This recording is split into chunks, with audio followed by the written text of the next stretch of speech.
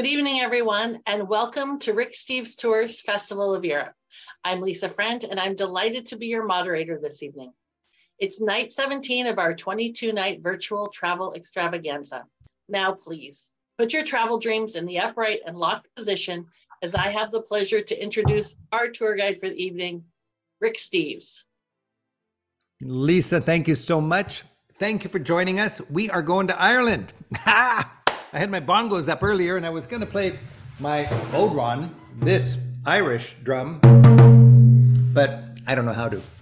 Stephen might be able to help us. We're going to have Stephen with us in just a minute here, and we are going to have a great time going around Ireland. So this, as Lisa said, is evening number 17 of our 22 nights in a row celebration of European travel. And, this is a chance for us to just have what we used to have, but in a virtual way. For 20 or 30 years, every January, we were inviting the people who survived our tours in the last year, our tour alums, to come together and have a massing of the scrapbooks. And we would host 5 or 6 huge parties in the biggest venue in our little town. And we would there was a massing of the scrapbooks. We'd fly our guides in from Europe. It was just a great, great event. While our guides were in town, we would have what we called Test Drive a Tour Guide. And we rented every venue all over Edmonds, and our guides would be on stage sharing their love of their countries. Well, we thought, hey, this year we can do it without all the people having to fly to Seattle, and we can do it much more safely and economically and efficiently and so on by having webinars. So we've been having these Test Drive a Tour Guide events all month long, and we've still got about 5 more to go. So thank you so much for joining us. Of course, we're selling tours, but we're also helping people who are going on their own enjoy some travel tips and some inspiration. We don't care if you take a tour or get a guidebook and go on your own or whatever, just get over there and have fun in Europe and learn from our mistakes. One thing we are determined to do is to help people not have bland travels. And that's one thing you won't have when you're traveling on our buses. Ever since I was a kid, it seems like, I've enjoyed getting people on a bus and making sure we enjoy maximum travel thrills for every mile, minute, and dollar. And I want to stress again, you can take our tour or you can equip yourself with a guidebook. We've got about 50 of them or something like that, lovingly updated. And you can be your own tour guide. But one way or the other, we'd love to help you travel smarter. So we've got guidebooks covering all of Europe.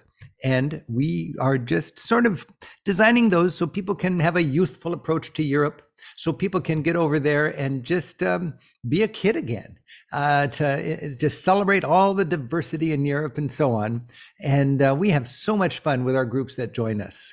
Last year, we had about 25,000 people, people just like this gang here, packing light. Nobody gets onto a Rick Steves tour with more than a carry-on-the-airplane size bag, 9 by 22 by 14 inches. We are mobile. We are flexible. We are immersing ourselves in those cultures. We are having experiences all along the way. That's what our guides are all about. And I've really enjoyed this festival every night so far during our festival, having a chance to hang out for an hour with one of our guides and dig deeply into whatever country we are featuring. This is our schedule for the festival this month. And everything before what we've done now is posted and archived on the website. So in a couple of clicks, you could go to Switzerland with Robin, Scandinavia with me and Pal, Spain with me and Federico, Portugal with me and Christina, Czech Republic with Cameron and Katka. So many great events. I'm so proud of each of these hours, and now they reside on our website, as tonight's talk will reside, so people later on can tune in here, and if they're dreaming about any of these countries, they'll get a great, great source of information. Of course, tonight we're going to Ireland. Tomorrow it's Germany, then the Netherlands, then Greece, then Italy, and next Monday is our grand finale. And I'm just really I'm so excited about our grand finale that yesterday I sent an email out to my staff and I said, hey, everybody, come on over to my house Monday. So I invited all 100 of us over to my house on Monday. We're going to have a great time, and we're going to have a great time with you, wrapping things up, just having a lot of fun entertainment about European travel. We hope you can make that. Remember, every Monday, we're drawing a name out of a virtual basket, and some traveler is going to win a free Rick Steves tour to their choice of Paris, Rome, London, or Istanbul in the next 2 years. If you want to know how to get your name in the bucket, it's very easy. Just takes a couple of seconds. Tomorrow, you'll get an email explaining, well, with links to everything we're talking about today and with information about the contest. It's just simply, if you put your name in, anybody can do that. You get one per family per week, and we draw every Monday. If you want to get there right away, you go to ricksteves.com/giveaway, and you can sign up for the tour. We've already given away 2 tours, and we're going to give away 2 more tours on the grand finale next Monday. But everybody can't win a tour, but everybody can be a winner when it comes to a $100 per seat discount. And if you're going to sign up for any tour this month until January 31st, if you sign up with the promo code FEST23, you'll get $100 off. And that includes for our Ireland tours. I just am so thankful that we've got a very busy schedule of Ireland tours. We've got about 40 different itineraries all around Europe. And when we think about the Ireland tours, we do it with 2 different lengths. We do the full version, 14 days, starting in Dublin, circling the whole island and finishing in Belfast. And for those who have less time, we have an 8-day trip, and that stuff starts in over on the west in Ennis, and it finishes in Dublin. And we're going to cover all the places that we stop on this tour and that tour in the next hour, because we are joined by a good friend of ours, Stephen McPhilemy. And I'm going to invite Stephen on right now. Hey, Stephen. Hey, Rick. How about you? How's things? Things are good. Big question is, how are you? You are in Europe, and it's what, 3 a.m? Yeah, and it's the first time, I'm just thinking, it's the first time in 22 years I haven't seen you this week in the Pacific Northwest. Wow. Isn't that something? For 22 years, you've been coming here with our guides when we have our annual January Tour Guide Summit, haven't you? Yeah. And so obviously bigger things intervened in the last couple of years. So yeah. We're using this technology now, though, to connect like this. I like it. It's great, isn't it? Yeah, because you're busy. You run a hotel in Dingle and in Switzerland, and right now I believe you're in Switzerland, aren't you? Yeah. So we just we bought a wee hotel in Switzerland 2 weeks before the pandemic, so good timing. And then my wife and I were stuck in the hotel for 2 months. It was like The Shining. But everything's good now, and I was back in Ireland last week, and I'll be back there again on Sunday, and looking forward to a big summer. I'm gonna guide the first Rick Steves tour of the year, and I'm gonna do 5 in between, and I'll guide the last one of the year as well. So you're amazing. I am so thankful to have you on our staff, Stephen, and I know you're always there when we're making a TV show or when we're working on our guidebook or when we need some help with the tours and so on. I bet in your hotel, even in Switzerland, you've got some Guinness on tap. I got Guinness in a bottle here. Do you have anything you're drinking at 3 o'clock in the morning? Nice. Well, I'm going to surprise you. I'm actually going to try Guinness Zero tonight. No alcohol. Uh-huh. Tour guides have a very decadent life with lots of good drinks and good food. And tonight I'm going to try the zero alcohol. There are many people in Ireland who might, including some of my friends, who would say this is sacrilegious, but it looks like Guinness. Oops. It's the same as Guinness. So hopefully it'll taste the same. Well, let me see that head. Hold it up. There you go. Oh, nice. You've done that a few times, even with zero. Settle even without the alcohol, I imagine. I see you have the bottle of course, which is old school, because until about the 1950s, everybody in Ireland who drank Guinness drank it from the bottle, not from a. Is that right? So look at it. If you see any of the old movies, all the old guys are in the bars. They're drinking Guinness from the bottle and pouring it into the glass, or drinking it from the bottle itself. There you go. We got to wait for a minute on that, but I'm just so glad that you've got yourself a nice Guinness there, and sláinte. Sláinte. God bless you. To your good health. Yeah. Now you're drinking a zero, and I want to stress, we celebrate the traditional drinks, and it's a lot of focus on alcohol. And a lot of people, for many, many good reasons, just don't want to drink a lot of alcohol or any alcohol in a lot of cases. And they wonder, can they really have a good time in the pubs and so on without drinking alcohol? There's always a zero alcohol alternative. Anybody should feel comfortable in any social situation in Europe, even though they celebrate the beer and the wine and the whiskey and so on. Being part of the party and drinking a soft drink or drinking some kind of a soda or a zero. There's because of strict driving regulations, generally countries have a very good zero alcohol alternative to regular beer. Oh yeah, there's plenty, and in Ireland now, there's plenty of good alternatives to alcohol if that's not your thing. And I also think it's good pub etiquette to buy something while you're in the bar. You know, a lot of people think that the music is provided free of charge. So most musicians get paid, so it's always good to buy us if you're not drinking alcohol, to buy something. Maybe it's nice. All right, Stephen. Well, thanks for joining us, and thank you for staying up or getting up early. I don't know, what are you doing? Getting up early or staying up late? I'm staying up late. Yeah, I'm just in good form these days. Looking forward to the summer. So plenty of it. So here we go. This is just a reminder that Stephen, how long have we worked together?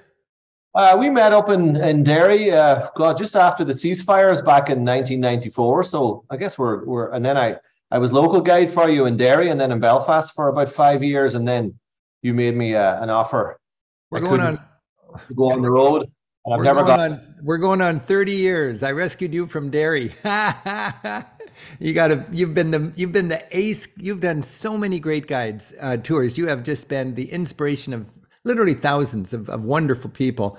And I'm just so glad you're on our team, Stephen. And I've enjoyed taking the tours of Ireland. I used to lead a few of them in the old days, but I'll tell you, I had a great time following with one of your colleagues the itinerary we're going to lay out right now. But when we think about Ireland, we've got the Emerald Island, and it's called the Emerald Island for very good reason. And, it's a small island, but it takes a while to get around, doesn't it?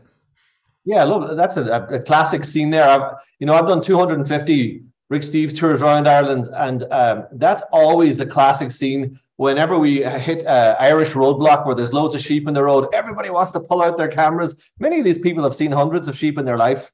Thousands probably, but whenever they see the sheep blocking the road in Ireland, which you invariably will see if you rent a car or take a tour, it's just such a classic photograph. Oh, I love it, and I love the fact that there's small roads in Ireland. What the population of the Emerald Isle is? What? We have 1.5 million in the north and about 4.5 in the south. So about what's that? 6 million people, yeah, you get out of Dublin, it's pretty hard to find a traffic jam, but you will find an animal jam occasionally. We've been at this long enough where we're kind of coming to a generational changing of the guards with a lot of our favorite old guides. And here we have in one of our favorite towns, we have Don, who was doing our tours probably back when you joined us, and then Barry, right? Yeah, and Barry now is carrying the torch there in Kinsale. He also published a book during the pandemic about the history of Kinsale, so he's in great form down there, leading his glory. I see him a lot during the summer. Ireland has such a fascinating history, Stephen, and Ireland is such good talkers and such good guides. You're so close to your story. It's just perfect for people who want to be a guide and people who want to enjoy a guide. Of course, a big characteristic part of Ireland is the wonderful pubs, and that's the public house where people come together. And we're very likely anywhere we go in Ireland to find a good pub within walking distance of our hotel, and very likely to have music, aren't we? Live music. Trad is a big part of the scene. Oh, absolutely. And if we ever lose that part of our culture, we're in big trouble. I don't think we ever will, of course, but if we ever did, that'd be very bad. And it's just such a positive thing for Ireland, for our visitors to be in a pub there, all age groups as well. I notice when I travel to other countries, certain age groups stick to certain pubs and there are certain types of bars, whereas in Ireland you could have somebody who's 80 years of age and somebody who's 28 years of age, and all shapes and sizes, and it's just a really welcoming environment and big attraction for our visitors. And if I lived down the street, Stephen, and I walked in here and I had my bowron, you call this a bowron? Yeah, that's the bowron, the goatskin drum. And you could have, someday I'm going to learn how to do this. I don't know how to play it right now. But it says in the sign in the back there, musicians only. I can't read the Gaelic, but I can see the hello, hello. Wow, it resonates with my voice. That's very cool. It says musicians only. So it's kind of a jam session, isn't it? If somebody's a reasonable musician, they could sit down and join the music? Yeah, once you check first that's like an open session, usually you're welcome. Obviously, you want to be a little bit competent. The bowron, when it's played right, is beautiful. It's such I love it. It complements the music, but when it's played wrong, no, that's why That's why I don't make a noise on it, because I respect it. I just love the sound of that thing, and the mastery of the people who know how to do it right. One thing a lot of people are surprised by in Ireland is the food, especially, well, for me in the pubs. I love a gastropub, a pub that takes seriously its food, and you can expect much more than simple fish and chips now when you go to the pubs. Oh, absolutely. I think the standard of food has really increased wonderfully in the last 25 years. A lot of our young chefs have been all over the world traveling, and they've got inspiration there. They've come back. We have a lot of immigrant chefs now as well. Expectations for food in Ireland has gone up a lot as well. We grew up with very simple food, but now it's very good. And oh yeah.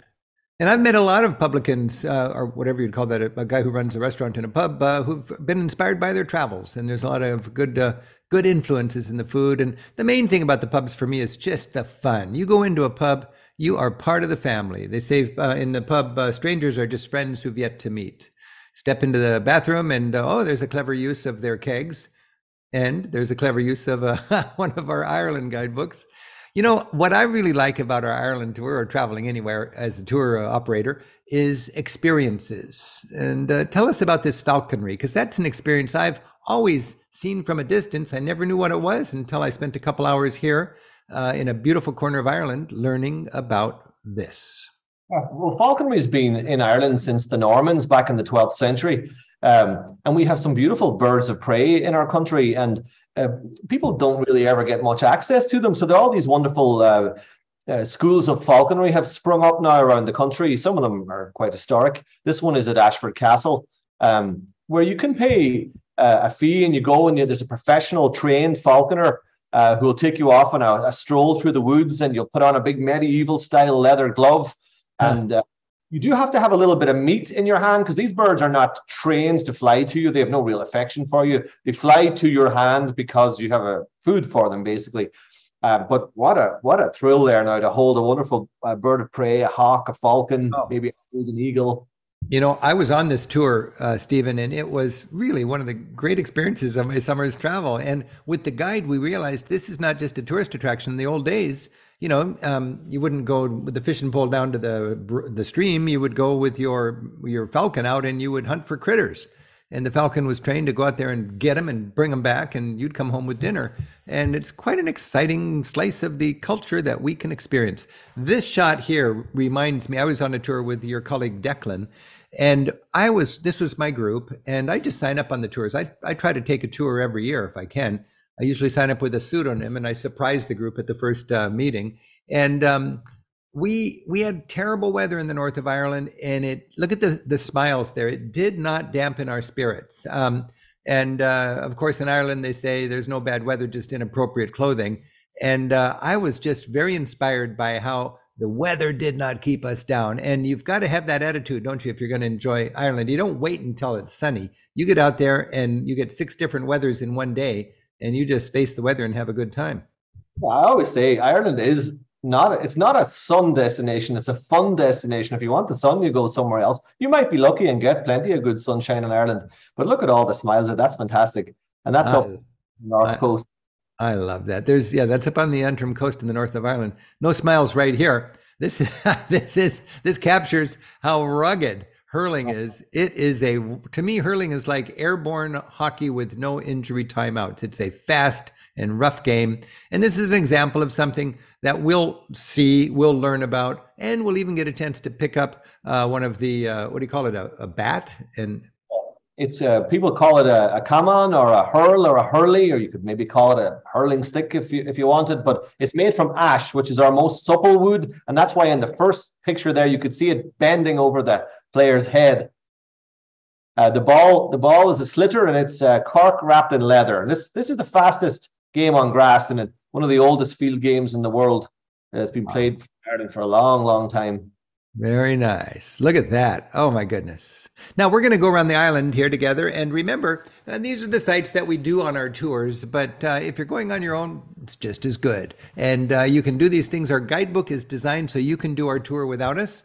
And here we see, who's this young lady here? That's Molly Malone, aka the tart with the cart. Every statue in Dublin, every monument has a nickname. Molly Malone sold fish in Dublin, shellfish, cockles and mussels, alive, oh, back in the 1700s. So she's the most famous woman in Dublin, even though we're not sure she actually existed. But you might know the chorus. You might want to join in. Alive, oh, crying cockles and mussels, alive, oh. Very nice. Yeah. Well, that's when you drive around Ireland, you can't stop singing because there's everywhere you go, there's memories of different songs that even in the States that we know and love. Dublin has a great university. We got to remember Dublin was a very important part of the English Empire. I believe it was the second city in the English Empire for a while, wasn't it? Yeah, and that's Trinity College, Dublin, there on your slide, and that was established back in I think 1592 by Queen Elizabeth of England. And for many centuries, Trinity College was always perceived as the Protestant university. Remember, Dublin has several universities now, but it always from the 1800s onwards had two: UCD, University College Dublin, which was always the Catholic university. Now that no longer matters or applies. The average student probably couldn't care less, but. Right.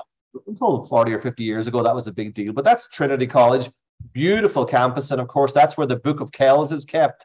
Yeah. And then so we can see the library and the Book of Kells. And then a short walk from there, we get to the River Liffey and probably the most famous bridge in town, the Halfpenny Bridge. What did that? You had to pay a half a penny to cross it? Yeah, I used to pay half a penny or a halfpenny to get across. I met a tourist on the bridge there one day asking for directions to go and see Kelly's book, but they meant the Book of Kells. But that's not too far away from Trinity College. It's in the same central district in town. There's the Temple Bar. Temple Bar is it's sort of like Bourbon Street or something. It's just the place with all the music and all the people in the streets, and it's just a lively scene after dinner, isn't it? Yeah, and it's generally all the tourists, of course. I'm not saying that's a bad thing. There are some Irish people who would say, oh, you shouldn't go to Temple Bar because it's all the tourists. I recommend going there. I'm happy to recommend it. I don't think you want to spend your entire visit in Dublin in the Temple Bar, that's for sure. But you should definitely check it out if you like people watching. Very music in there, loads of colour, loads of pubs. Not a whole pile of Irish people in there because they tend to go off into their own neighbourhoods rather than, be overwhelmed. You walk across the river a few blocks, you find yourself very characteristic local pubs without a tourist in sight.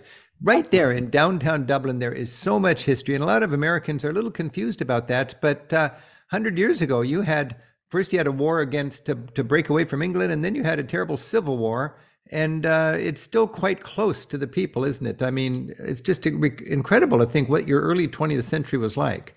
Yeah, that's true. That scene there is from 1916 when we had our rebellion against the British Empire, and the centre of Dublin was destroyed. You might remember that famous Cranberries song, Zombie. Dolores O'Riordan sings, "It's the same old thing since 1916." So that's a reference to this. The city centre was destroyed. The British eventually left most of Ireland, not all of it. The northeast, what's now called Northern Ireland, is still part of the British Empire, of course. And then we had a civil war. A lot of our visitors, though, Rick, think that the civil war in Ireland is between North and South or Catholic and Protestant. It's not at all. It's between the IRA and the IRA. It's quite a complicated one, but if you're with a good guide there or a good history book, you'll quickly understand it. But when the British left Ireland, they kept Northern Ireland, and half of the IRA felt that was not acceptable, and half thought it was the best deal they could get, and then they fought amongst each other. It's so tragic when you think of the tragic troubles before that. Finally, independence, and then the Civil War, and it's a complicated, heart-wrenching, amazing story. And when we travel there, we can delve into that. And one of the most inspiring places in all of Europe for me is Kilmainham Jail. And in the United States, Stephen, when we're raised, we're honoring great patriots in our struggle for independence: Patrick Henry, Ethan Allen, Nathan Hale. And I got to remind our travelers that every country has Patrick Henrys and Nathan Hales, people who love their country, that wish they had more than one life to give for their country, as our patriot so famously said. Well, here at Kilmainham Jail, the leaders of the uprising were imprisoned, and there's letters that they wrote to their mothers the evening before they were executed. And it's, they gave their life for their country, didn't they? Absolutely, and that's a very poignant tour. The guides there are so passionate. Anybody who's a lover of freedom and history You'll love the tour here in Kilmainham Jail. It's something that it's a must when you're in Dublin to me to see the Kilmainham Jail. Yeah. And you need to book early these days, because since 2016, when we had the 100th anniversary, the 1916 rebellion and the commemoration of its leaders has become cool again, if you like. It's become very popular, and numbers can be very big there. So you'd want to be booking in advance if you're traveling independently there. And one bonus in Ireland is Irish people are such good guides. You're great storytellers. It's the crack. And if you take a love of history and you mix it with the natural ability to, enjoy the language, it's a wonderful experience. We talked about the Book of Kells. Some of the great medieval manuscripts were made by Irish monks 1,200 years ago. And you've got a museum in Dublin that I highly recommend seeing before going out into the countryside. Yeah, that's the National Museum in the center of town. It's on Kildare Street. It's free of charge. There's an incredible exhibition on the Vikings. There's more gold than you could ever possibly imagine, with Celtic ornaments and bangles and necklaces. And there's also a very famous feature there called the bog bodies. These people buried, preserved in the peat bogs. And Stephen, this gold and this trove of antiquities, it goes back long before the Vikings, doesn't it? Oh, absolutely. This is way back Celtic, so maybe 500 BC, even pre-Celtic. So we just don't know where all the gold came from, Rick. That's a bit of a mystery, because we don't have any huge gold deposits in Ireland. So maybe we traded it abroad. Yeah. It's the more you dig into megalithic Europe or prehistoric Europe, the more wonder there is there. And just going through these sites, I'm thinking about my schedule for this coming year. I want to get back to Dublin. Well, when you've seen Dublin, then you get on the bus and you head south. Rock of Cashel. Here we have one of the great medieval sites in all of Britain, I would say. What do we have at the Rock of Cashel, Stephen? All of Ireland, you mean, Rick? What did I say? Britain? The British Isles. I'm sorry. If I say British Isles, does that include Ireland? That, in theory, does, but someone like me would call it the British and Irish Isles. Okay. Whatever you want, but I'll call the British and Irish Isles, or maybe the British and Irish Archipelago. There you go. Certainly, that's one of the big sites. That's the Rock of Cashel. It's in Tipperary, from the famous song. It's a long way to Tipperary. It's right in the center of Ireland. It's in the prime farming land, and suddenly you've got this big 200-foot rocky outcrop with this medieval castle, cathedral, place of worship, round tower, all perched up there. It's just looking down over the lovely Golden Vale, the best farmland in Ireland. And St. Patrick baptized the king there, King Angus. So it's a very important spiritual Christian site as well. Well, if St. Patrick was there historically, that's 1,500 years ago. He was back during the fall of Rome, basically. When we get to the south coast, we get to Kinsale. And Kinsale it's my favorite stop on the south coast. It's got so much. It's got great cuisine. It's got great history. It's got a wonderful old town. It's got a ghost tour. It's on a beautiful bay. When we go to Kinsale, we have great local guides. And Stephen, you and your colleagues could give tours in every city in Ireland, but it is nice to hire a local guide for a different voice, isn't it? Oh, it's brilliant. Yeah, just, when we're on tour, we're with our guests and our tour members for a week or 2 weeks, and it's nice for them to hear different opinions, get a different accent as well. It's very important to hear all the different accents of Ireland. And walking through Kinsale there with Don and with Barry. I remember we were in Don's car. I know it was 25 years ago, because my son is 35 and he must have been 10 years old then. So, 25 years ago with Don, and the whole crew packed into his car. And we were so tight in that car, and the car was heating up as it took us up and down these little hills. And he was just brilliant in giving us a good understanding of his corner of Ireland. And that includes this state of the art in its day Star Fortress. Look at that. What's so daunting about a Star Fortress if you're trying to attack? This is Charles Fort, just outside Kinsale. Absolutely magnificent. Mind-boggling, the cost and the manpower that must have been used. But as you say there, what was the defense strategy? Well, no matter what angle you were attacked from, the defenders of the fort were able to defend it. And it was seen as impenetrable from the sea. It got attacked by land once and it was taken. So it's only been attacked once. So it's a famous fort because it has 100% failure rate. I didn't know that. I've got to go back and learn more about that story. But one thing I do every time I'm in Kinsale, I make a point to eat really well. One of my favorite chores when I'm updating the guidebook is to review all the restaurants in Kinsale and look at, I'm just remembering the bread. Oh yeah, nice. There's in the middle there you have a treacle bread. I think you guys might call that molasses, sometimes made with Guinness. The nice Irish soda bread there. Really soda bread with butter. The soda bread. You can't, for some reason you can't find that outside of Ireland. It's so good in Ireland. And the seafood there with the crab claws and the salmon. Yeah, that's a meal. That is a meal. And the breakfast is good to get you on the road, that's for sure. That's included with wherever you stay. And then we head to the southwest coast and got the famous Killarney National Park, the Ring of Kerry. We stopped by a sheep herder, and tell us what happens when we see the sheep herder. Yeah, so that's in the Black Valley there. It's a beautiful part of the Ring of Kerry, and that's the Kinsale family. They've been herding sheep there for hundreds of years, and it's just such a beautiful amphitheater, a lovely natural location.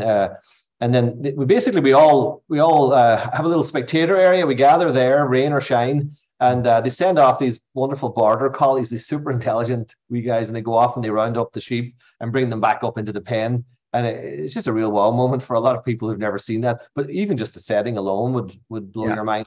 And if you've never seen a sheepdog demonstration, those guys are just amazing. And then we get to Dingle. And Dingle is one of those discoveries that I stumbled onto back when I was a student back in the 70s.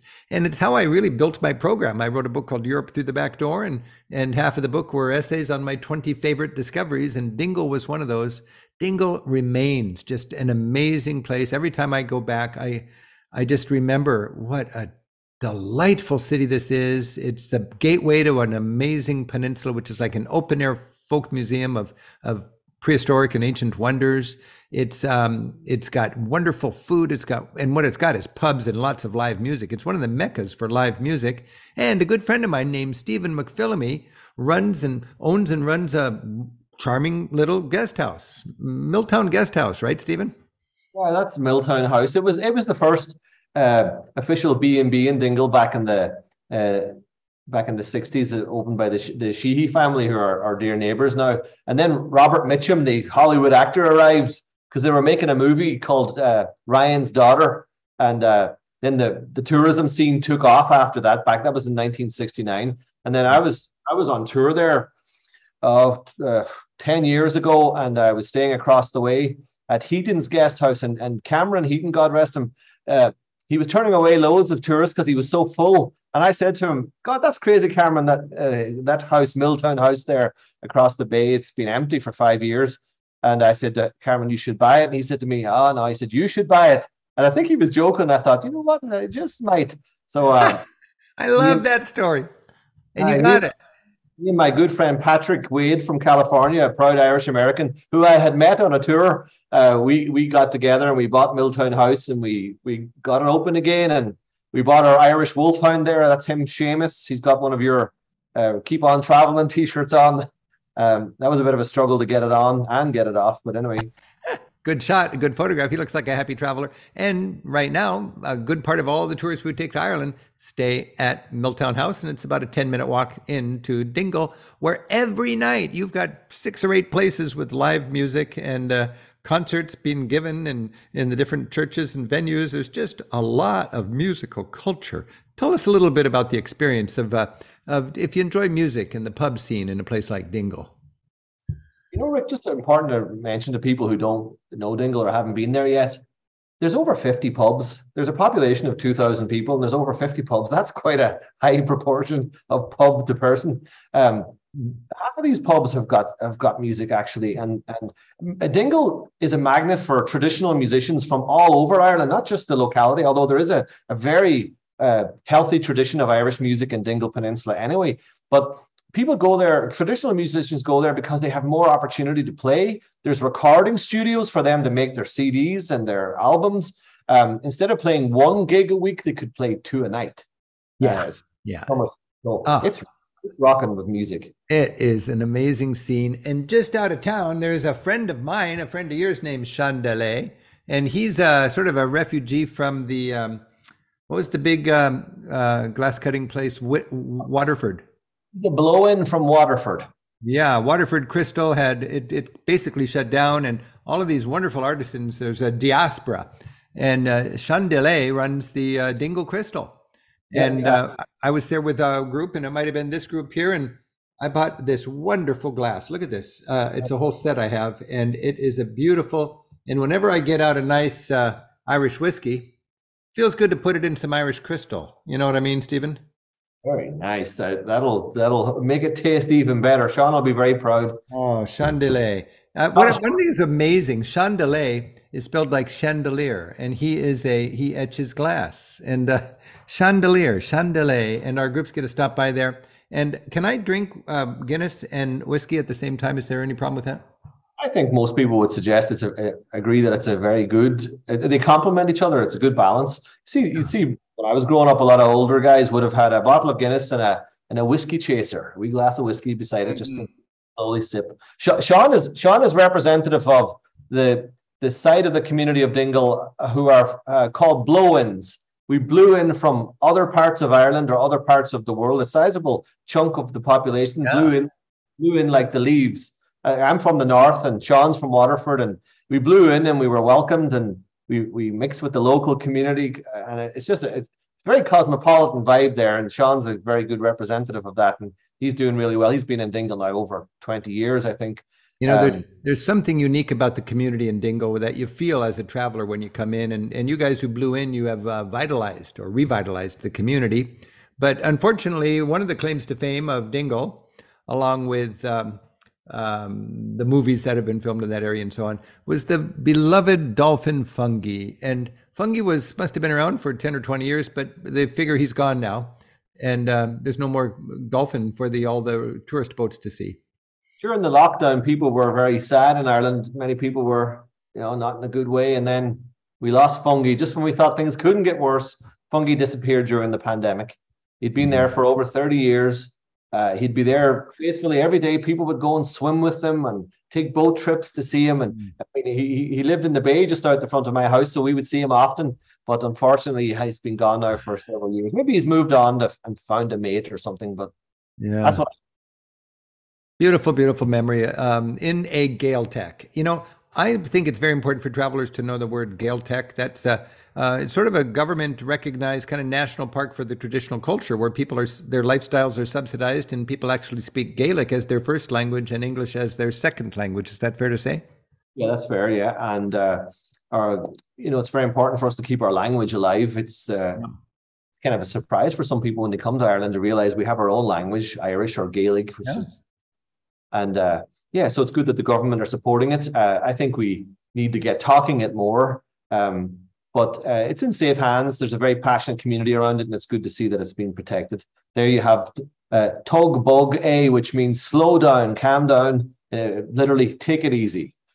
Take it easy. All right. Well, we're going to take it easy around the Dingle Peninsula here. I've biked this, and of course we drive it. It's all explained in our guidebook with every kilometer marked and described. And of course, if you're with our tour, you'll tour this with your tour bus. But we leave Dingle in the morning. You can see the scale there. It's 2 miles is about, from Dingle to the far tip on the left would be about 8 miles or something. And so many interesting things to see on this loop. And we're going to head around there right now in the far western tip here, where you stand on the bluff and you look out at the Atlantic and you say, the next parish over is Boston. This is Sleigh Head. And here you get a sense of how the island has been depopulated in the last couple hundred years, because before the potato famine in around 1848 or so, there were more people in Ireland than there are today, weren't there? Yeah, the census showed that we had around 8 million people, would you believe? So we're the only country in Europe that I'm aware of that has gone down in population since the 1840s. Instead of going up, naturally, we've gone down. You can see all the subdivision of the land there, those tiny fields. And if you ever remember that famous Johnny Cash song called 40 Shades of Green, he wrote that when he was traveling around Ireland himself. And this scene always reminds me of that. You see all the different shades of green in the patchwork quilt. Yeah. And there's the just beautiful, beautiful, beautiful scenery. where the waves come in like galloping horses, and you see the barren soil. Much of it was actually made by peasants and farmers 100 years ago, when they would take seaweed and sand and mix it together, and over time it would become fertile soil. And 1,000 years ago, monks out here would stack stones and make a little worshiping place that is weather tight to this day, and it stands there, and we can visit it, the Galleris Oratory. And it's like an open-air folk museum, isn't it, for the deep history of Ireland? Yeah, that's one of the oldest freestanding churches in the world. And by freestanding, we mean there's no bricks and no mortar. It could if there had been a hurricane, for example, that could have blown over, but it's withstood the test of times. Yeah. There's Tim Collins. I've known him ever since you were knee-high to a grasshopper. And man, he's a wonderful man. Former police chief of Dingle, right? He takes people on tours. Sorry, he was a member of our police forces called An Garda Síochána, which basically means the guards of the peace. And he would have been an unarmed police officer taking care of pretty much the entire Dingle Peninsula with a few colleagues. What a wonderful gig to be the policeman in charge of Dingle Peninsula, because it's just such a delightful little utopia, I would imagine, from a policing point of view. Leaving Dingle, we go up the west coast and we get to the dramatic Cliffs of Moher. And it's just one of the most amazing places to go. You can see the people up there on the top of those rocks. And I just love Cliffs of Moher. And then we get to a very barren stretch of land called the Burren, and it's wind-blown. It's got a fascinating mix of temperate and Arctic plant life, doesn't it? Yeah, there's over 20 different types of orchid there, which you wouldn't really expect that we're like probably 52 degrees north there or something. So you're kind of parallel with southern Alaska. You have Arctic flowers, alpine flowers, Mediterranean flowers all growing together, and a great cave network there as well, Rick. If you're interested in caves underground, where a lot of our legends come from, that's a good place to check out. And hiking has become very popular now in Ireland in recent the last 10 years, 5-10 years. People are getting out more. They're going off on hikes. We've got lots of greenways now developed by the government. A lot of them are along the old railway network, so the train tracks are going to go off on a hike or a cycle for as you want. Beautiful thing. Now, this what we're looking at. It was the structure of an underground tomb, wasn't it? It used to be covered with dirt, and this was the structure of that. And then the dirt eroded away, and it reveals what was there underground. Is that right? Yeah, that's a dolmen, and we call them, growing up, we called them Druids' altars, as if they were an altar built by the Druids, but I think archaeologists would agree that wasn't the case. These were way before the Druids. These were the burial chambers that were covered in clay, and the clay has since gone. But you'll find these all over the country, but they're out of the way. You got to get off the beaten path to get to them. You got to park up or park your bike or be ready to take a hike. Even to get to them, you got to. How old would you guess that is? On a wet day, so you just want to watch. But if you get off the bus or out of the car and go explore, you'll find many great examples of dolmens and Neolithic monuments like this. Stephen, how old would you estimate this would be? Sorry, that's I guess you're probably looking at anything from 2,500 BC onwards, but very old and around the era of Newgrange, which is our most iconic, famous example of this, which they say is older than even the pyramids and Stonehenge. Not to be out. And Stonehenge. All right. Well, the main city on the west coast is Galway, and Galway is just a ruddy town with a very interesting history and a wonderful chance to have a springboard to go out to the Aran Islands. And these are remote islands. Look at how windswept they are off of the west coast of Ireland. And we can go to Inishmore, the main town of the Aran Islands, and just to wander around the town. There's a special atmosphere on Aranmore, isn't there? Yeah, because it's one of those places where you can't just go out there for an hour. If you're going to the Aran Islands on a day trip, it's a day trip. You're going for a trip for the day. And it's about to have an influx of visitors because Ireland has just had its most ever nominations for the Oscars. And a great movie called The Banshees of Inisherin. A lot of it was filmed on the Aran Islands and also up in Achill Island nearby. And Colin Farrell is in it and Brendan Gleeson. And we hope it's going to win a lot of Oscars, of course. even if it doesn't, it's already going to bring a lot more visitors to yeah. And when you land in Inishmore, you can take a cart around, you can take a minibus around, or you can rent a bike and bike around. With our groups, we like to line up a couple of minibuses and get one of the local fishermen or farmers to show us around. I had the most beautiful time with my family, with making friends with a farmer in his minibus, driving around the island, learning about the stones and learning about the economy, and visiting Dun Angus. And Dun Angus, tell us just a little bit about Dun Angus before we leave Inishmore. Yeah, so people love the cliffs of Moher, but just across the bay, you have the cliffs of Moher with this prehistoric Bronze Age fortress on top of it. So it's a semicircular fort looking down into the wild Atlantic underneath it, and people can still lie there. I'm not recommending you do this necessarily, but you can lie there and look over the edge and just have this big breeze coming up from the Atlantic. It's spectacular, and a bit of a hike to get up there, but well worth the effort. Oh yeah, and so much traditional culture that we can check in and experience and never forget as we travel through Ireland. Now, from the west coast, we're going to head north through Connemara, and all over Ireland we can find the traditional fuel, which is peat. Peat is kind of like rotted vegetable matter that's kind of halfway to, not rotted, but it's sort of halfway to coal. And it's, when you dry it, you can burn it. And it really is part of it's so characteristic. And this is another thing you'll see in the countryside. It's plowed fields that were never harvested 170 years ago. When you look at this, Stephen, what do you think? What do you see? What do you feel? These were called the lazy beds by the Anglo-Irish landlords. And these were basically drills where the potatoes were planted. But then when the potato blight or the fungus came over on ships from Canada, when the fungus came, Phytophthora infestans, when it came, it destroyed the potato crop, and potatoes never grew in these fields ever again in many cases. The valleys went silent. The people who used to live in those little thatched cottages, those cottages in the background would once have been thatched roof and had a family underneath, and their ancestors probably live in South Boston now, or the Bronx in New York, or God, maybe Seattle, who knows. Just what always strikes me about that scene is how, because of the Great Famine, the potato famine, or the Great Hunger, because it wasn't really a famine as such, because there was lots of food in Ireland, just wasn't any potatoes. And it's more complicated than that, of course. But the fact that we went from being a impoverished rural people, the Irish, to once we got off the boat on Ellis Island, we suddenly became an urban people living in some of the biggest concrete jungles in the world, in New York and Boston and Chicago. Yeah, it's just a very poignant scene. And this is from the Great Famine, 1845 to 1849, when we lost 1 million people and more to death and to emigration. And those furrows have survived for 170 years to this day. And it's quite evocative when you drop by them. Now we're heading up to Northern Ireland.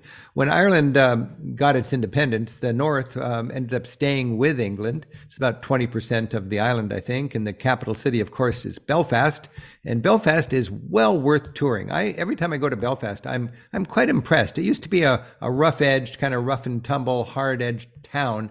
It's quite comfortable now to me, Stephen. And when we go to Belfast, you've got some great venerable Victorian sites, this wonderful, the Crown Saloon. We've got a heritage of so many great American presidents that have Irish, or leaders that have Irish ancestry, don't we? And most of it is this a list of Ulster Americans? Yes, exactly. The people pictured here are what we call Scots Irish, so they would be Presbyterian, whose ancestors had come from Scotland over to the north of Ireland in the early 1600s, settled there, did very well there, many of them, but then would move on to the Appalachians, or Appalachian. You say Appalachian, I say Appalachian states. But I think almost 17 of them became presidents of the United States. Lots of Irish presidents. And actually, when we go to Belfast, I was impressed by the pub scene and the music scene in the north, where you wouldn't necessarily expect to find it, because it feels a little more British and a little more Protestant instead of what we find in the Republic of Ireland. And of course, it was a great shipbuilding center, building some of the most magnificent ships to ever sail the seas. And one of those was the famous, ill-fated Titanic. And it's quite a boon to the tourist industry. They've got an amazing museum telling the whole story of the Titanic right there in Belfast, and a powerful dimension of touring Northern Ireland and Belfast is to get an understanding of the sectarian neighborhoods, the sectarian communities. Tragically, we've got Catholic communities and we have Protestant communities that are dug in. It's not quite fair to say it's Catholics against Protestants, is it, Stephen? Yeah, absolutely. It's academics would call the problems in Northern Ireland an ethno-religious conflict, maybe similar to what happened in the former Yugoslavia, because you have people who identify as British and you have people like me who identify as Irish. And the people who identify as Irish want Northern Ireland to join with rejoin or join with the Republic of Ireland, reunification. And those who would identify as British, they're invariably Protestant, and they would be called unionists, and they want to maintain the union, the United Kingdom of Great Britain and Northern Ireland, which is the reality at the moment. There is talk of a referendum in future where we would get to vote to see if Northern Ireland should join with the Republic again. So we'll see where that could And when you go to Belfast, you can help sort it out by touring. And this cabbie here is the cabs do their own little mini industry of tourism. And he's wearing a badge that has the Union Jack for Britain and the Irish flag for the Republic of Ireland. And the point is, on this tour, you get both narratives, the story of the communities on both sides of the wall. And I think it's a very important thing to do. And we're seeing a lot of history in our lifetime, and there'll be history written in the next years as Britain and Ireland sort out these differences. We have an interesting situation now where Scotland voted to stay with England as long as thinking England is part of the EU. Ireland's part of the EU, but England's out with Brexit. Scotland feels like it was done a bait and switch, and they'd like to have another referendum. And if they did, I don't think they would have voted to stay with England had England not been in the EU. Now they're stuck in England that's out of the EU, and Scotland might want to have a referendum and break away. And if Scotland breaks away because of that, that kind of maroons Northern Ireland. And Northern Ireland might have reason to say, hey, if Scotland's gone, we don't want to be stuck with London. We want to join the rest of Ireland. Is that a possibility, Stephen? Definitely a possibility.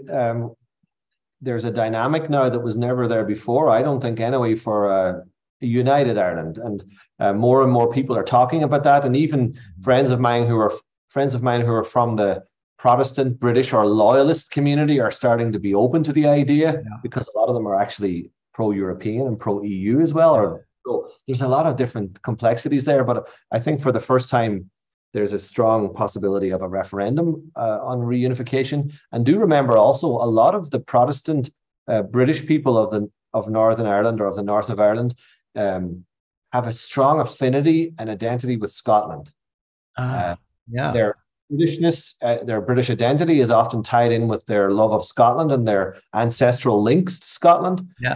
Scotland was to break away from the United Kingdom and was no longer British. Well, that would create some sort of dilemma.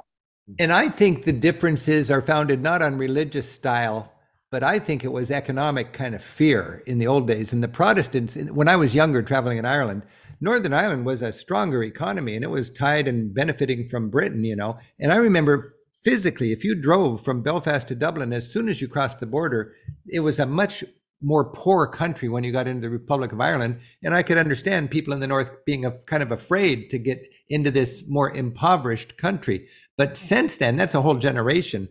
The Republic of Ireland has thrived to the point where you feel no economic difference between the north and the south.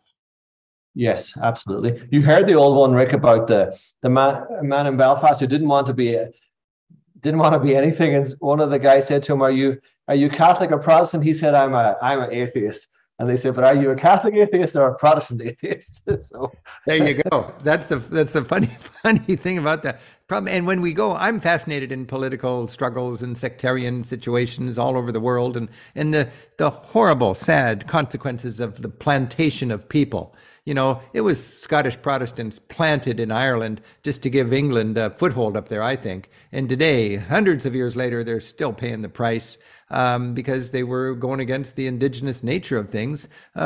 Just like we see the plantation of peoples all over the world, the settlements in Palestine would be perfectly related to that. And as you travel around, you see street art, and this would celebrate a Republican here, Bobby Sands, who died in a hunger strike, and this would celebrate King William, which would be a Unionist, right? So there's so much bitter history, and Ireland is working it out in an admirable way, I think. And as I remember on our tour, we would stop at what's called the Peace Wall, and we'd get out and we'd write our wishes for the communities of Ireland to get it together and figure it out. Stephen, I met you back in the 90s in Derry. I took one of our groups here, and we had you as the guide. There you are, you little squirt. Yeah, I think that was the 95. That was the summer after the IRA ceasefire, which was 94. So in 1993, there was no tourists. I'd never seen a tourist in my life growing up. And then in 94, the IRA called a ceasefire. And then suddenly in the summer of 95, this tsunami of tourists arrived. Yeah. Because they want to see the place. They've got ancestry there, or they've heard about it. They want to see the beauty of it. But of course, the British Army are still there in the background. Look, you can see the big observation tower.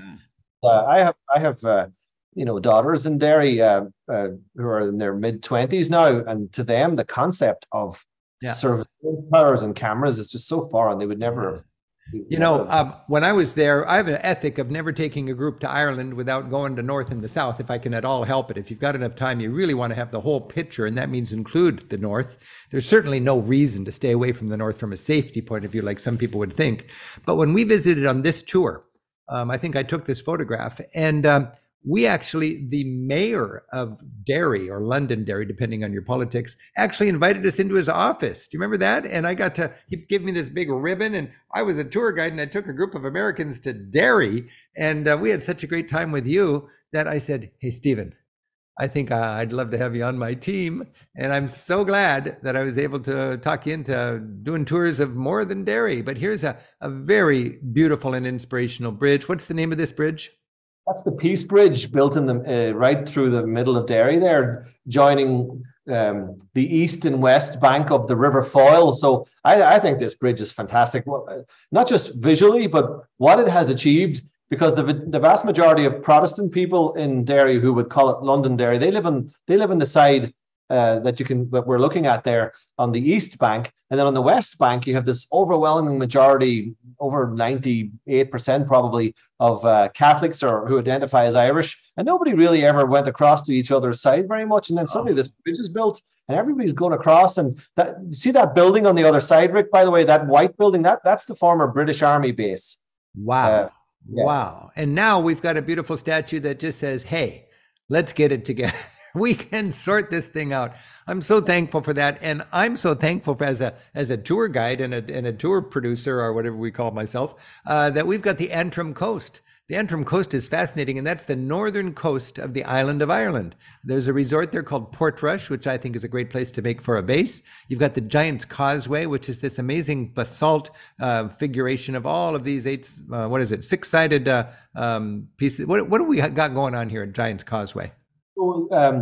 Some people think it was built by a giant called Finn McCool, who fought the Scottish giant thousands of years ago, but it's a result of volcanic activity. This is basalt rock, hexagons. They estimate 60,000 perfect hexagons. It's very impressive. And attraction. But we know when you started coming up first to the north of Ireland back in the 1990s, we would go there with a group and we'd be the only ones there. There'd be nobody else. Yeah. You drive your bus down to it and it'd be just there. You have the whole place. Nowadays, a lot busier, of course. But busier, yep.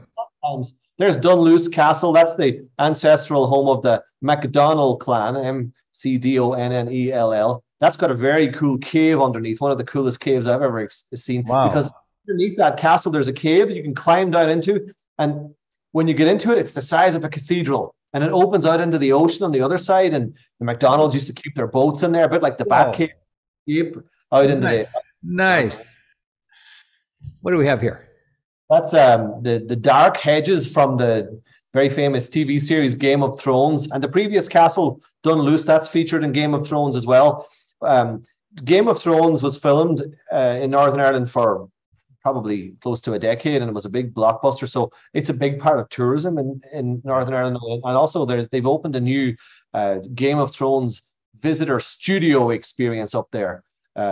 I remember when we got here, I just love doing this when I'm guiding a tour or on one of our buses is, can we stop? We'll get out and walk. So we stopped the bus, we got out and we walked the whole length of this amazing street.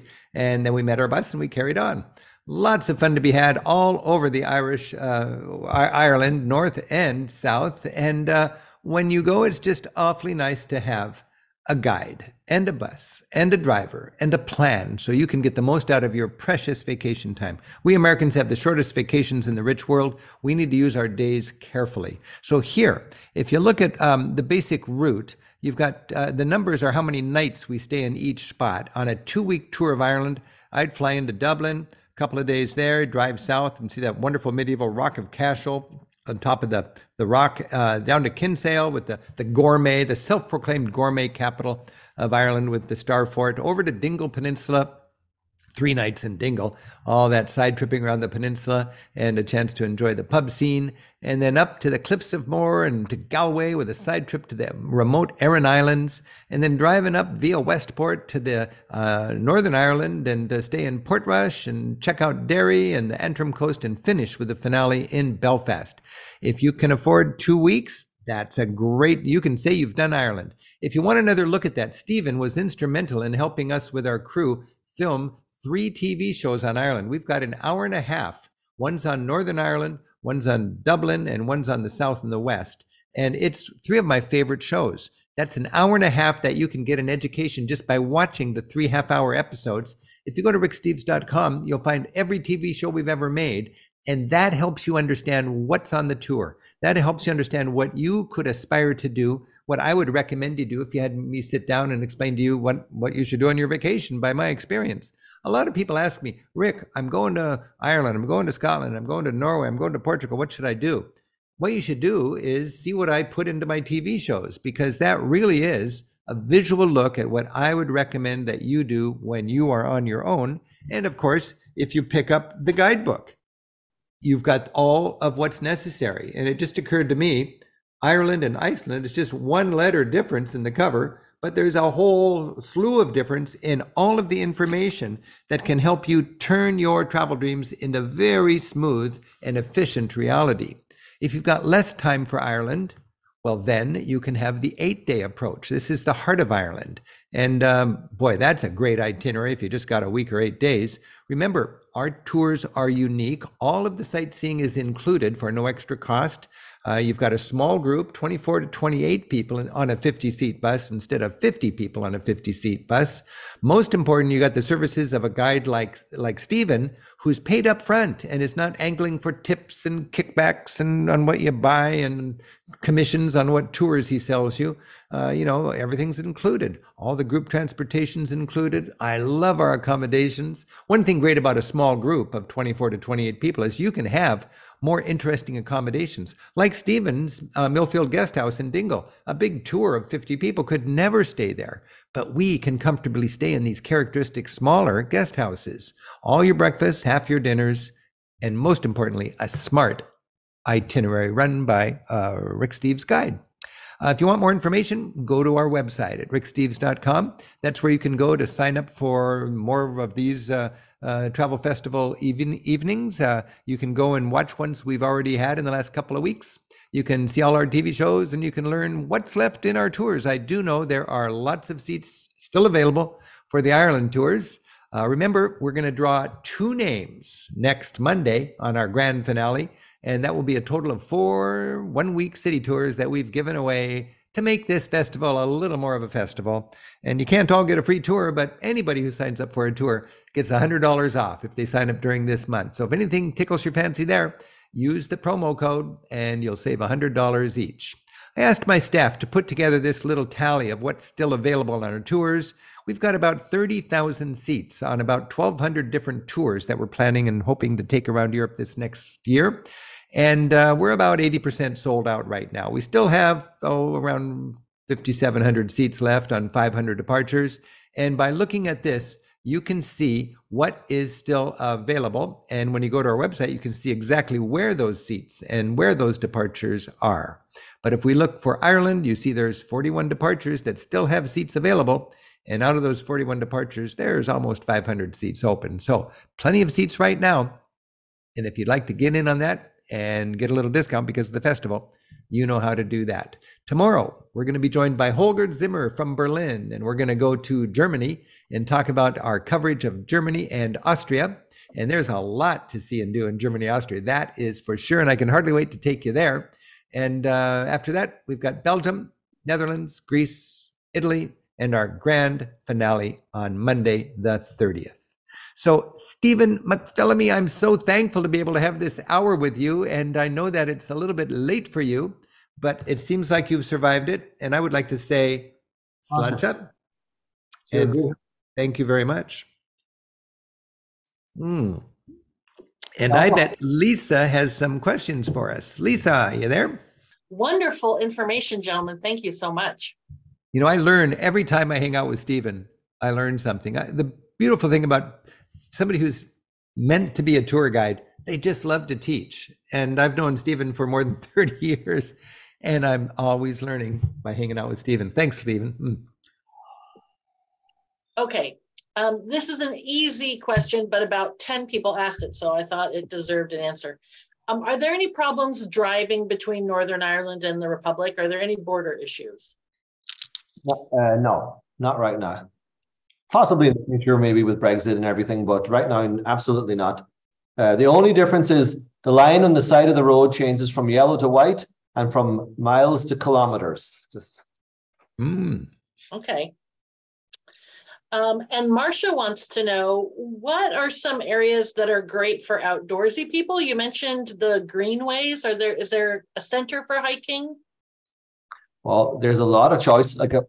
I think my favorite would be the Wicklow Mountains just outside Dublin, Glendalough, which we all know well. Some really nice hikes out there, and well signed, good quality trails, lots of little pubs along the way if you want to stop and have something to eat or have a drink. But and not incredibly difficult, you know. We're not talking very high mountains, but very, very scenic, very nice. Thank you. Especially one called the Wicklow Way. It's very nice.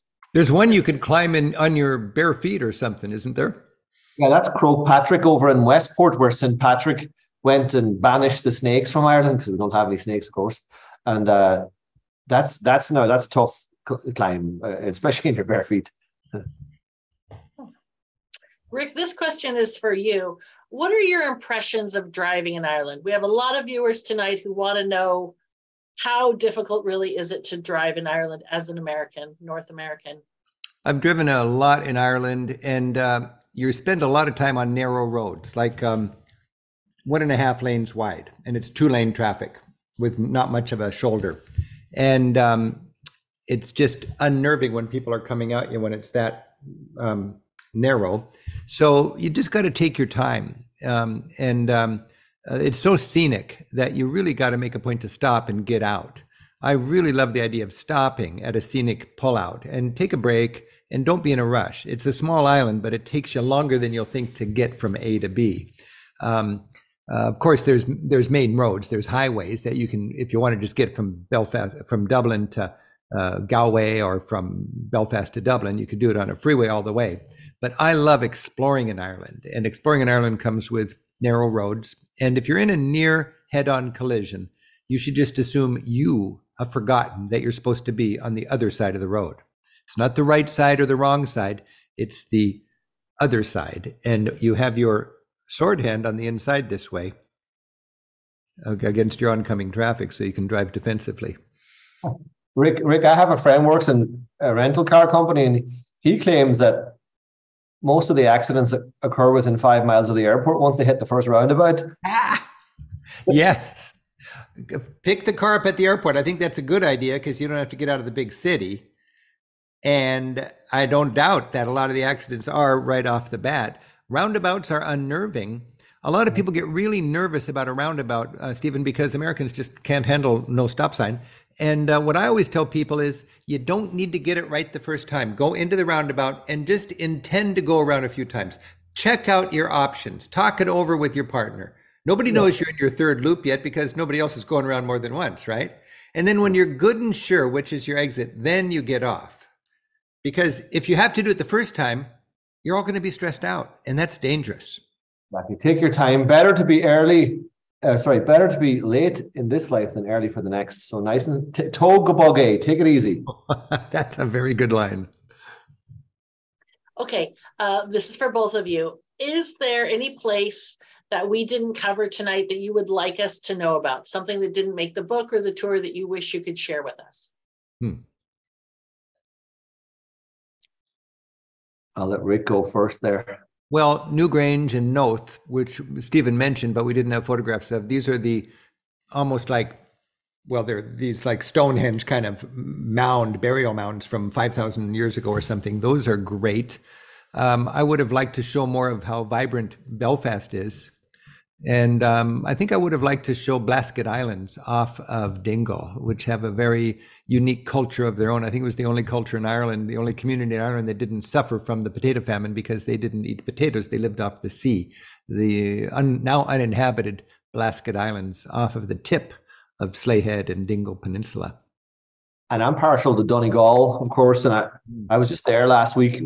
I brought my in-laws over to Glenveigh National Park. And it was like the second week of January, and there was not only no tourists around, there was no people around, and it was bleak, and it was windy, and it was cold, but it was beautiful. And we went over to Leo's Tavern. It's a pub nearby where Leo was Enya's father, the famous singer. You know, we were speaking Irish. My brother Kieran and his family live over there, and it was just lovely. So Donegal's very remote. If you want off the beaten path, that famous quote, well, that's the spot. Donegal is Glenveigh. Glenveigh National Park and Castle, yeah. But it's remote up there. There's no trains to get there or anything. Public transport's not very good. Way up in the north. You named it bleak, and I went up there once. Isn't there a place called Bloody Forehead or Foreland or something? Yeah, the wonderfully named Bloody Foreland, yeah. It was so bleak. I couldn't believe it. And it was a very powerful experience. Beautifully bleak. Beautifully bleak. Well, Rick, you mentioned islands, and that's a wonderful segue into a question that, again, several people had. Skellig Michael, has the tourism boom from Star Wars died down? Is it still difficult to get to? What would you recommend about Skellig Michael? I think Skellig Michael is one of the most dramatic little slivers of humanity out in the wild sea off of the coast of Ring of Kerry. It just cannot handle a lot of tourism. And I know it's famous because of popular culture and so on. I frankly wouldn't even recommend it if it comes to fighting all of those crowds. It's a precious little bit of medieval Europe that is not designed for tourism. And I don't think it can handle many crowds. But I'd be curious to hear what Stephen has to say about Skellig Michael. Yeah, the Government Heritage Service, the Office of Public Works, it's called. They're very conscious of this, and they're trying to limit the numbers because since Star Wars, then everybody wants to go to Star Wars Island. But it's crazy. See, for even to call it Star Wars Island, I don't like Hollywood tourism anyways. And to me, Skellig Michael is, 800 years ago. No, in 800 AD, 1200 years ago, the most educated scribes in Europe were Irish monks. Charlemagne imported monks from Ireland to be his scribe. He was the greatest leader in Europe of the Dark Ages, the early Middle Ages, from 800 AD. Scribes of Ireland kept literate life alive, and they found the most remote places they could be. Just like a hermit monk in the desert in the Holy Land, they would find a little rock out in the middle of the sea. And that's where they would live their life to be close to God. And it's such a treasure that this survives to this day. And when somebody calls it, what do you call it, Star Wars Island or something like that, it just makes me want to scream, frankly. I think if it's your dream to go there. You should make it like a pilgrimage. It should be your big destination. Stay locally over there in one of the villages, and be prepared for the fact that it might be stormy on the day you've booked to go, and you might need to wait and go a few days later. No, definitely don't rush it through. But it's but this is, if there's a book, it's going to be a theme of, it's the island of saints and scholars from the early Middle Ages, when Ireland kept literate life alive for Europe, you could say, rather than the Star Wars. Oh, baby.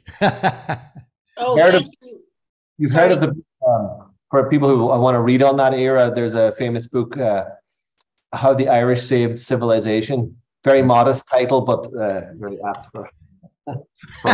I love it. Yeah. Well, the Romans came all the way to England, but they decided not to mess with Ireland, didn't they? They're lucky. As I drink my non-alcohol Guinness, they were lucky. I'll make up for you there, my friend. Okay, we have time for one last question. Stephen, what are some of the more interesting souvenirs that your tour members have brought back from Ireland? Well, I noticed that these days they're not really looking for the leprechauns and the plastic shamrocks, and little craft shops are springing up all over the place.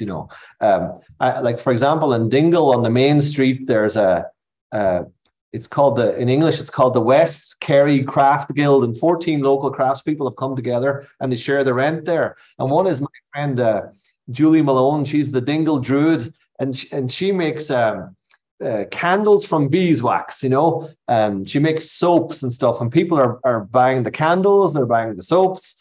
They're buying things that are made. There's a big hunger now for stuff that's made locally. Like here, although I'm drinking non-alcoholic Guinness tonight, I have Dingle gin here, and it's produced on the Dingle Peninsula, and it very modestly claims it's the best gin in the world.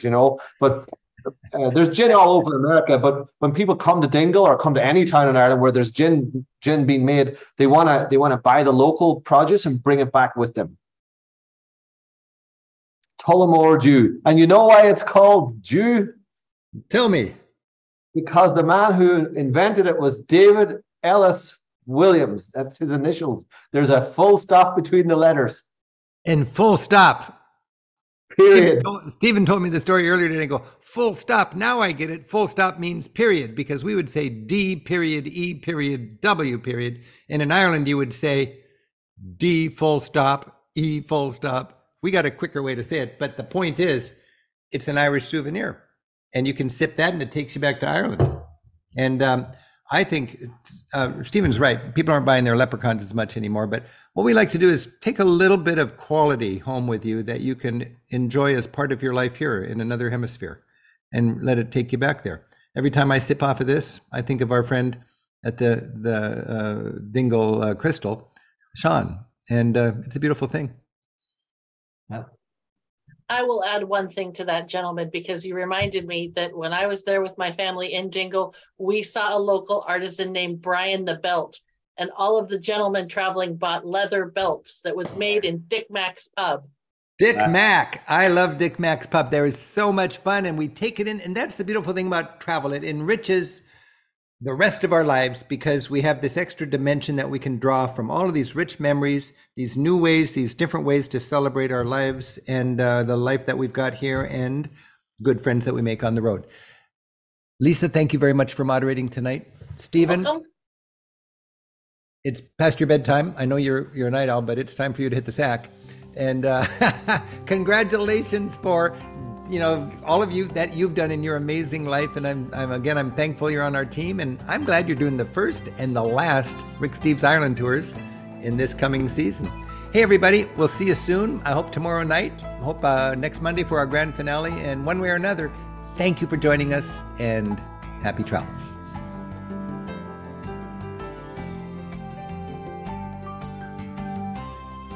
Good night, Rick. Good night, Stephen.